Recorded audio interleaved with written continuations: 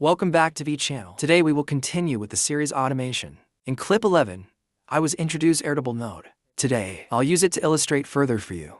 It's an extremely important node that is split in batches. It will be absolutely necessary for us. In the big workflow, there's a lot of data coming in at the same time. Processing at the same time, it reaches the limits of that platform. Such as here, it's going to put in one value at a time. Each item, like in the previous clip I showed you. But with big workflows, we're putting in a huge amount of data at the same time, not in turn. In turn like this. What's the problem? It will be a problem. Reach the limits of that platform. Like in this Airtable. It's the same on any platform. It will have a rate limits. Here's 5 requests per second. On a base, to prevent that server overload. It can only handle maximum of 5 requests per second. It's going to happen like this. I'll start by illustrating you with a raised note. I don't use this Airtable anymore. That we're going to use HTTP request. Advanced node, we will use a lot later. I will set up. We're going to rely on the API document here. First, we're going to put this address in. Then we'll import this URL. URL structure like this platform is this. The address of the base, then v0/base ID, and table ID. We're going over here. Here on the URL address we will have. This is the base ID, and this is the table ID. I'll copy this from the app. Then paste it. Then the authentication. We already have this on the Airtable node. But it's guided you in the previous clip, the one we created in the previous clip 11. Then we're ready. Now we're just going to put it in. Select predefined. Then credential type we will choose, Airtable Personal Access Token API. And then we're going to choose the token, which create a previous clip, Airtable node test. You can see the previous clip. Then it got it. Then we will need the post for that we will choose. We choose post. Then in this body, what we need to send. Content.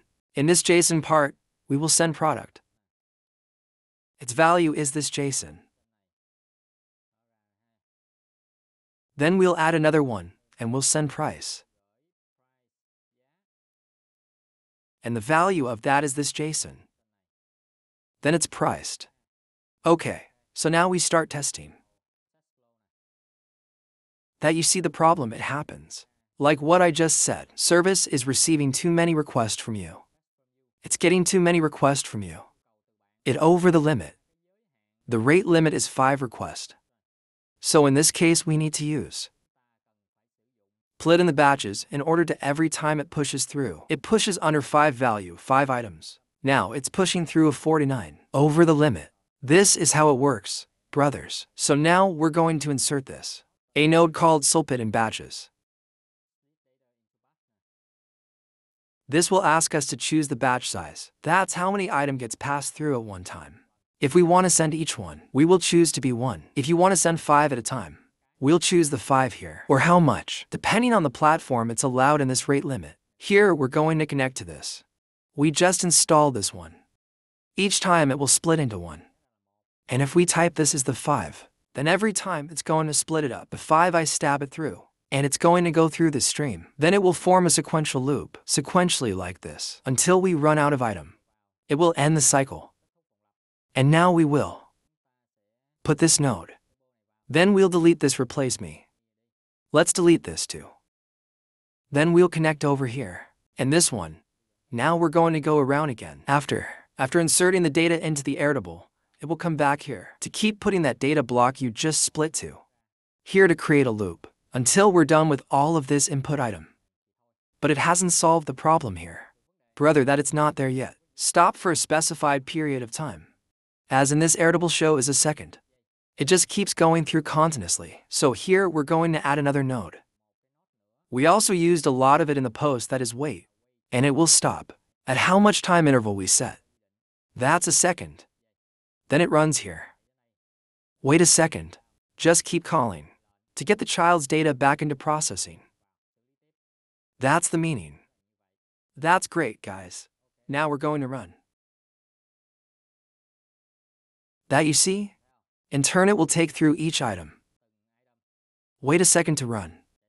And so on, and so until the end. And similarly, now we choose 5. Once it will let go of 5 item. Handle same turns 5 item. Stop for a second to meet the requirements of Airtable. Okay, so you understood the node split in batches. So, how does it work? And how it's necessary for us in the big workflow. I wish you success. Thank you for following my clip. Subscribe to your YouTube channel to watch the general technology knowledge news, as well as the construction automation series in particular. Bye and see you later.